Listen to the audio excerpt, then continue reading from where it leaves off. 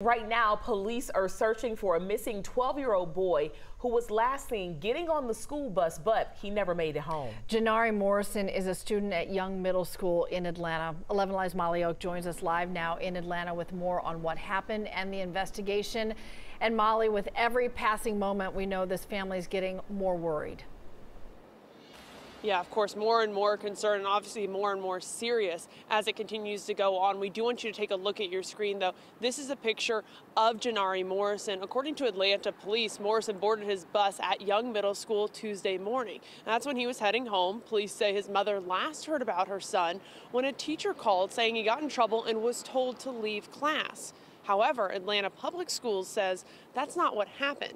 It says the student wasn't asked to leave and reports Morrison finished the school day and got on the bus to go home like any other day. Now, while we're working to get clarification on just what led up to Morrison going missing, we do want you to know that you can help. Call 911 if you have any details. Of course, we have his picture and that whole rundown on our website, 11alive.com. Back to you all. Molly, thank you.